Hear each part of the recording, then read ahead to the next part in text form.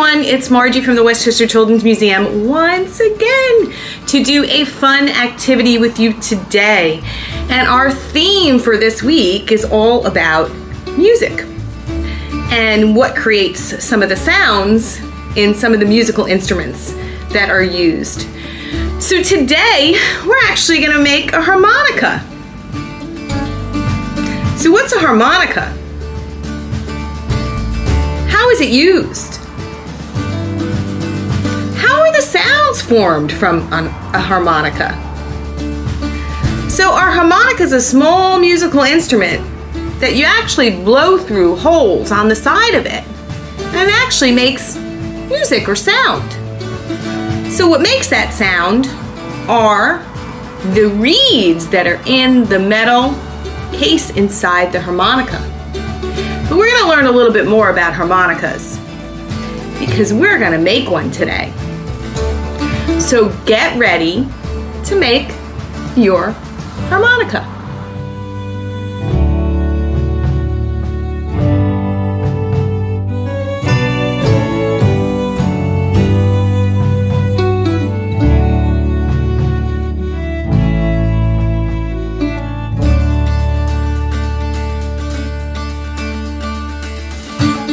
So what you need to make your harmonica is just a few things, and you can grab these at home, I'm sure.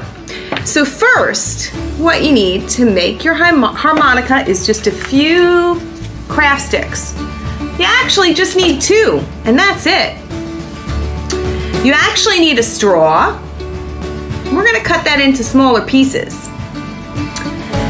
You need 3 rubber bands. So you need one that's a thicker one, and then you need 2 that are thinner ones.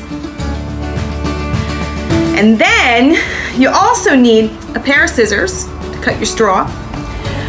But for some fun, maybe we could color or decorate these craft sticks. So if you want, you can add some paints, watercolors, or you can actually use some paint markers. Those will work really well where you can paint your craft sticks and let them dry first.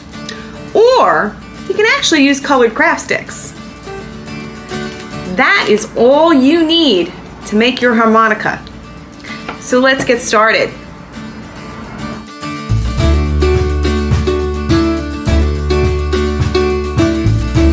So let's get started making our harmonica. So the first thing you want to do is you want to take one of your craft sticks and you want to take your larger rubber band and you want to pull it and stretch it from one end to the other. Once that's done, you want to take your straw and you want to cut it into 2 pieces that will be about 1 inch each. Then what you're going to do is you're going to take one and you're going to put it right on top of the rubber band and the craft stick, and then you're going to put another craft stick on top. Now you need to hold it tight. I'm going to move it down just a teeny bit. And then you're going to wrap your rubber band around and around and around and around and around and around till it's really tight and secure. So then you want to take your other straw and put it underneath at the end of your harmonica and take your last rubber band and wrap it around and around and around and around and around. And we're going to move our straws a little bit. And there is your harmonica. So now we need to test it out. Do you think it'll work?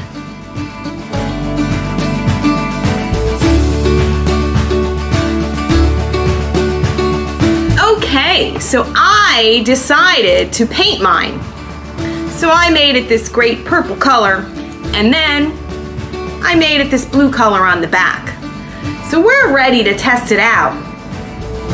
So let's try, and let's see what happens. Here goes.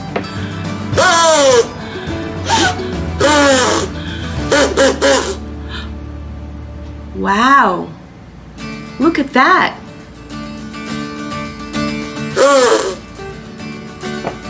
I wonder why that happened. What do you think? What would happen if I moved the straws? What would happen if I added extra straws? What if I added extra layers with the rubber bands in between? So try some different things with your harmonica. But let's find out how this works.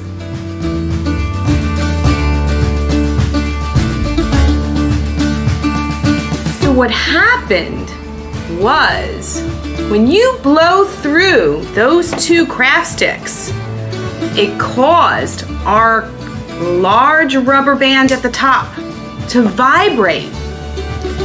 And that vibrating created the noise that you hear. So, when you talk about sound waves, that created a sound wave. And then what happens is that sound wave can go through water, solid things, and air. And then it can go and hit that thin skin that's inside your eardrum so you can hear it. But that vibration of the rubber band creates the noise that you hear through the craft sticks. And you get a lower pitch sound with the thicker rubber band. If you had a thinner rubber band on top, you might get a higher pitch sound. And your sound will change too as you move your straws. So that's what happened and why your harmonica works. So enjoy your harmonica. You can do some fun things with it because you can change it. You can make it sound different. Maybe you can make a case for your harmonica. Maybe you can make 2 or 3 of them that may sound a little different. Maybe you can decorate them so that they're really cool. So have fun with your harmonica, and please come see us. We miss you so much down at the museum, so please come visit our website. We have so many great programs for you on our website. We have YouTube videos, we have activities, all kinds of things for you to keep you having fun during the summer.